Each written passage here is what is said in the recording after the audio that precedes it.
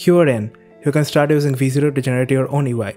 Get started for free at v0.dev. Join our Discord to exchange prompts, share generated UI, and discuss tips for using v0, the vercel team. And yes, I got access to v0, got this mail like 2 hours ago, and if you don't know what actually v0 is, I mean, what are you doing? Like, really? Why don't you even know that? It's like all over the internet. You go to Twitter and you find it. Now the question becomes what v0 really is. So it is basically a collaboration between Chat-Scene UI. If you're not familiar with that, then I just don't know what to say. But Chat-Scene UI and vercel. So basically it's an AI technology by which you can style your own UI components. So the components that you are actually going to use are provided by Chat-Scene. The AI is generated by vercel. That's the site v0.dev.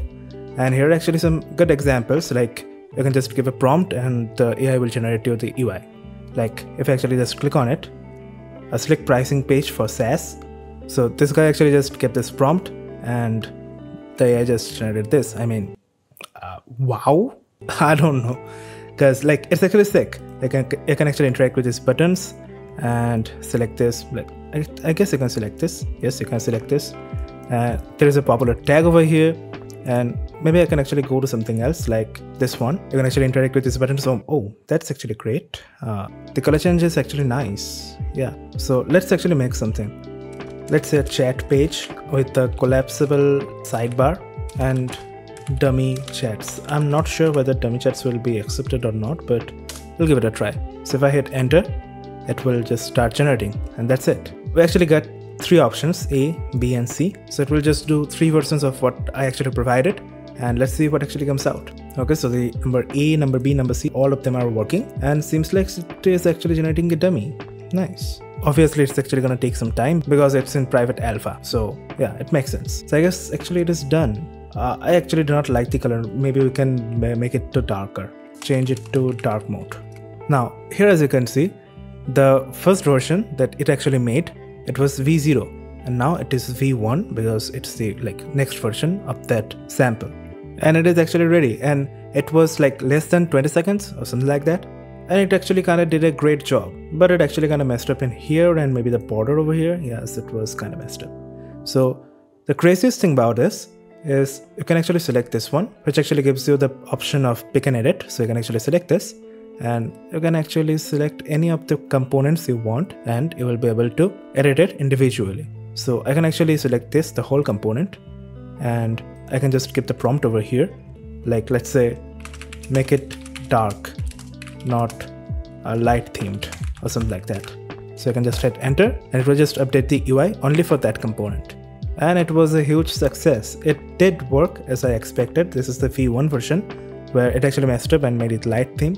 And there is a v2 version where we have the dark theme, and when I hover, it just becomes light. Now I want to do some experiments with this one. Like I'm actually gonna click over here, and I'm gonna add a section for the current user showing his PAP and username, let's say. Yeah, that should be good. Now I didn't mention what to add, but I want to see where it actually adds. Like I wanted at the bottom, but I don't know. Okay, so it actually shows current user over here.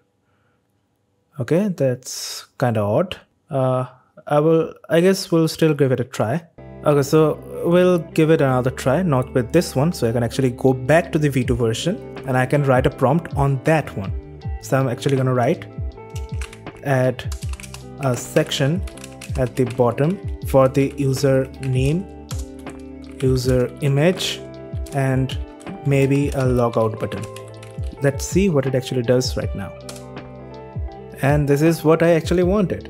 We have the user PAP, we have the user name, and the logout button. Now the best thing about this is the code button. We can actually copy the code and use it in real time in our applications. So if I just click on it, oh, that was a great transition. I didn't know about that. That's a great transition. Now we have the whole React component that we need for this code to work.